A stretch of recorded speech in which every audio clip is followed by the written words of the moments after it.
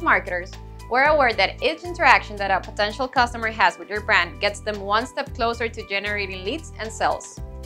In order to fine-tune your advertising efforts, you must identify which specific advertising interaction deserves the most credit for persuading them to get in touch with your sales team or make an online purchase.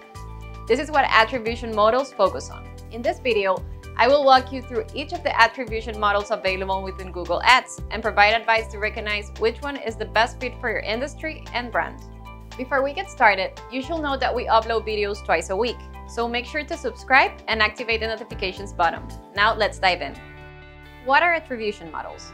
Attribution models determine how you distribute the credit of each conversion or sale. Depending on your marketing efforts, potential customers can interact with your brand through PPC ads, organic searches, email marketing, social media, or referral traffic. They will go through an exploration and evaluation cycle until they finally book an appointment, fill out a form, make a call, or purchase your product online. Pro tip: keep in mind that attribution models within Google Ads are only available for interactions on the search network and shopping ads. Likewise, models are available for websites, Google Analytics, phone call, and import conversion actions, but not for apps and in-store conversions. Type of attribution models. There are 6 attribution models available. The last click model. It will attribute all credit to the user's last click ad and the corresponding keyword. The first click attribution. This will only attribute conversions to the user's first click ad and its keyword. The linear attribution model. This one will equally distribute credit to all the user's touchpoints. Time decay attribution. It gives more credit to the ads the user interacted nearest to the conversion occurring. The closer in time a click is to the conversion, the more weight its corresponding advertisement will get. Position-based.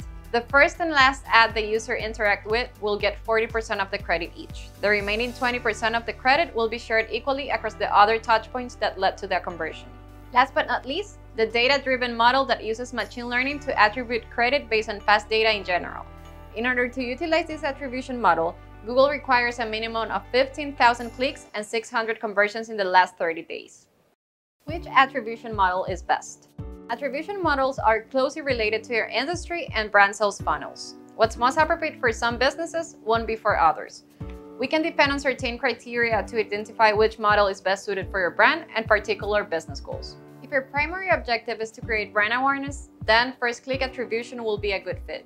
Brand awareness in general revolves around users' initial interactions with brands. Position-based attribution has synergy with advertising strategies that use both high and low funnel targeting approaches. By distributing most of the credit to the first and final interactions that lead to a conversion, we make sure that the advertising campaign elements that spark initial interest and finalize the interactions will guide our ongoing optimizations. If you're mainly focused on generating leads or online purchases and have enough data available, we recommend you implement data-driven attribution.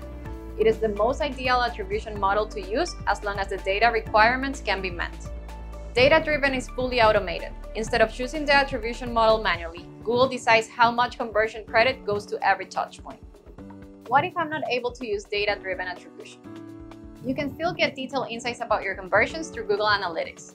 It will allow you to identify your users' top conversion paths, which ads produce assisted conversions, and which ads are obtaining direct conversions. Conclusions based on the results of your own data will ultimately be the best guide to decide which attribution model to use.